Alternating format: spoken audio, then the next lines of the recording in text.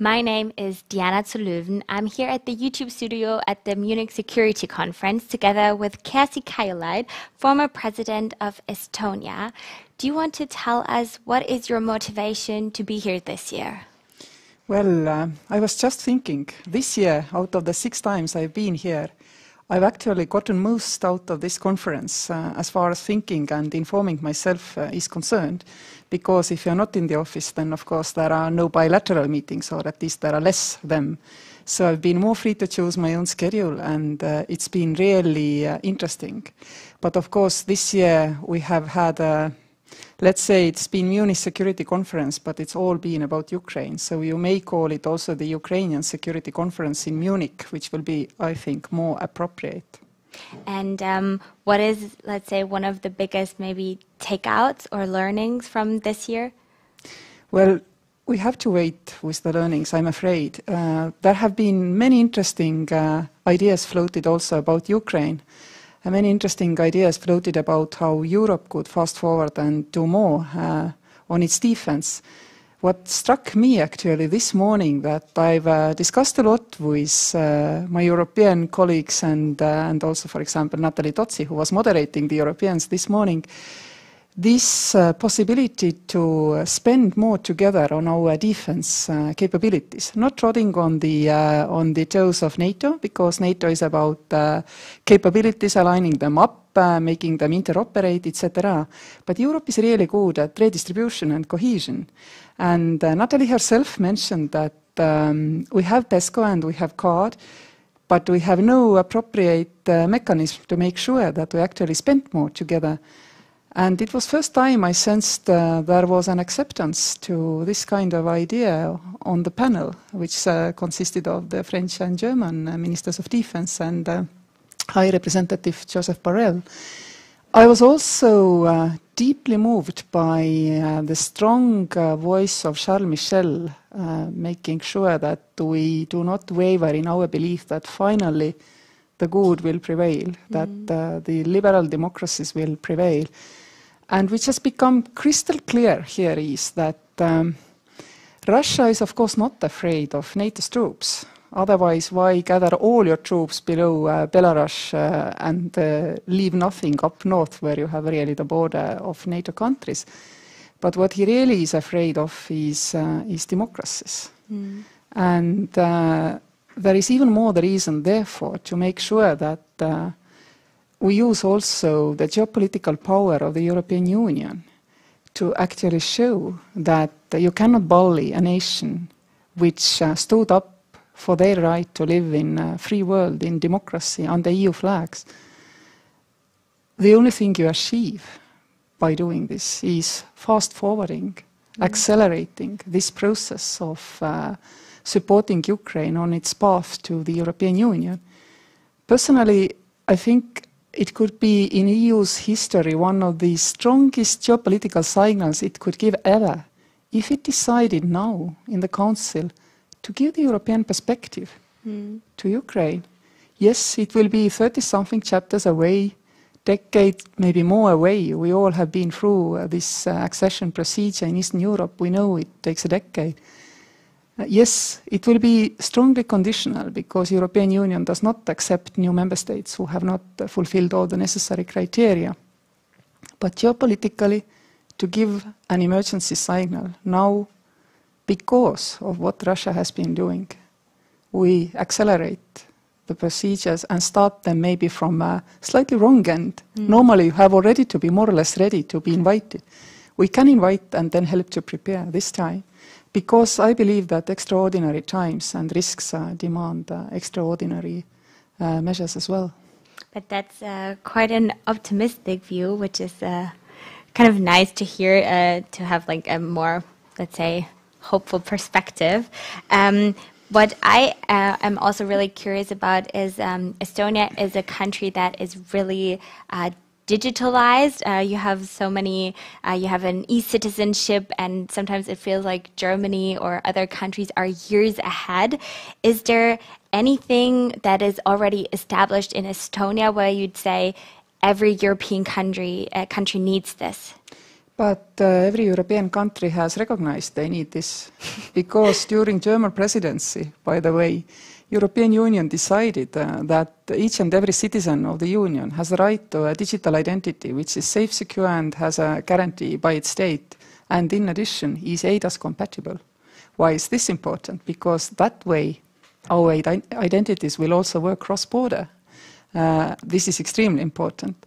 And I do believe indeed that the Estonian example catalyzing this process has been present. I remember our own EU Council presidency when I had the chance to present to the heads of state what we have done and why I believe that there is actually no option for governments to remain out of this, because our people act and transact online, and the governments cannot be the last ones who give this opportunity to communicate with them online if they do not want to feel somewhat obsolete to their own citizens.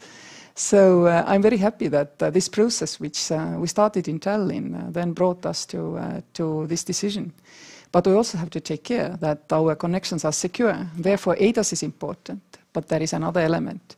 In 21st century, in this geopolitically difficult situation which we are today, we must not forget that there is another, maybe more hidden conflict going on. But the fact is that who controls the greed, who controls the technology, they are the winners of this century. Therefore, we must also make sure that our interconnections can be trusted, that technology does what it is told to be done, and also that it doesn't do anything else and additional. Hence, trusted connectivity is extremely important, and Estonia is trying to promote this through European Union, through digital summits, through Free Seas Initiative, through OECD, wherever possible, because I believe this is indeed a more slowly emerging conflict, but we have to win it. Do you also mean the power of companies like Google, Amazon, Facebook, Apple? Is there anything the European Union should do to maybe create own, let's say, unicorns in the tech world? Well, the risk, the magnitude of the risk from Google's and Amazon's and market concentration is definitely far lower than the risk from our communication lines being controlled by an autocratic power, so I wouldn't actually compare these two. But what concerns companies, then first and foremost, I believe that Web3, which is far more decentralized, might actually do away with market concentration. But we must make sure that it truly does. So this is one element. The other element indeed is that we should, and we are to a certain extent already regulating, for example, data privacy laws in Europe have to apply wherever you come from, and they have to apply. And the whole world, I believe, has accepted Europe as a standard setter in privacy issues. So we need to continue this work. And for me personally, I think that all these companies, if they had the tools by European Union member states, which actually were the digital identities of their citizens, would find it far easier to also drive anonymity out of the greed, because accusing Facebook that people are anonymous online is unfair. It's government's job to provide passports and guarantee their legal safety. So we have the tools to help companies to make internet space more safe. And of course, there are well-known measures to make sure that the market does not get too concentrated. We can apply them all. And I see Europe here as a standard setter in privacy and also a standard setter in e-governance services, because no other continent has set itself such an objective to have their government service run online. Can you talk a little bit more about what you said regarding Web 3.0? Because I know it's a topic a lot of people currently talk about, but I still think a lot of people can't really envision how it could look like. So could I have my identity, my digital identity on the blockchain, and that's also how I log into governmental services? I think it would be fully possible indeed, that the next generation of digital identities doesn't need to be card chips, we have mobile ID, smart ID. There has to be several versions of access anyway. This is, by the way, an element of security, that if something happens to one element of digital ID, then you can still rely on the others. This is very important. And indeed, blockchain offers many opportunities also for the governments to offer, for example, proactive services, which means that the system itself will decide based on an event in a person's life to adjust some data, some registries, and maybe support the person based on this development in their life. For example, if you have a child, in Estonia, people are very often asking that, I mean, government knows I had a baby, government knows my bank account because I pay taxes and so on. Government knows I'm now entitled to child support because our child support system is not means tested, so everybody gets it. So the fact that the baby is registered could automatically, I mean, unclench the procedure of paying child support to the parents. Why should people even go there and ask? So this kind of proactive systems, do demand blockchain technologies to make sure that all registries are always up to date. Normal procedures in Estonia, we run on a different keyless signature infrastructure technology, because if you're just querying, blockchain is too heavy a tool. If you are adjusting, then of course it is different. I mean, there are also countries like El Salvador, right, that have that use Bitcoin as a currency. Do you think this is also realistic for European countries? Here I am on the conservative side. While I do admit the value of also for people to valorize or monetize, for example, their creativity in the art using NFTs and all this, the risk of inflation in the system is huge, as we already know. I believe art market is maybe the best example. I mean, how the prices are actually moving up very fast, which is kind of natural. If everybody can issue currency, then inflation is unlimited. So I'm not so sure how we could actually, I mean, align this world somehow with our monetary systems and models, because there are leakages both ways. People pay in real money and they exchange their virtual money for the real money back. We have to somehow analyze and understand this process more.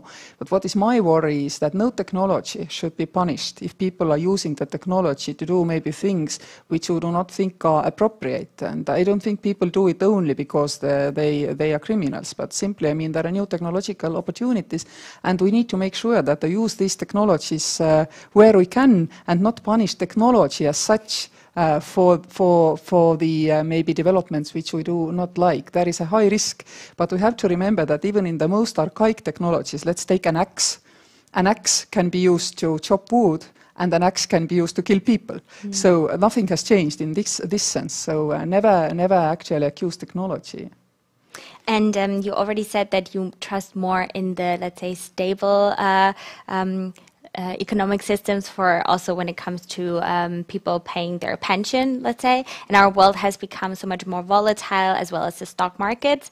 Can you tell or talk a little bit more about the topic, how people in this current situation can still save money for pension if the markets are so volatile? I'm definitely not going to give anybody an investment advice here online, because indeed there has been quite a lot of liquidity sloshing around in the system, and of course it had two places to go. I mean, all kinds of assets, including real estate assets, and I'm actually worried by one development of this process, and I've been long worried about it, because I believe it hurts people's self-esteem and self-confidence, that because so much of value is accumulating in real estate, it's not anymore uneducated, lowly paid people who cannot get up the property ladder.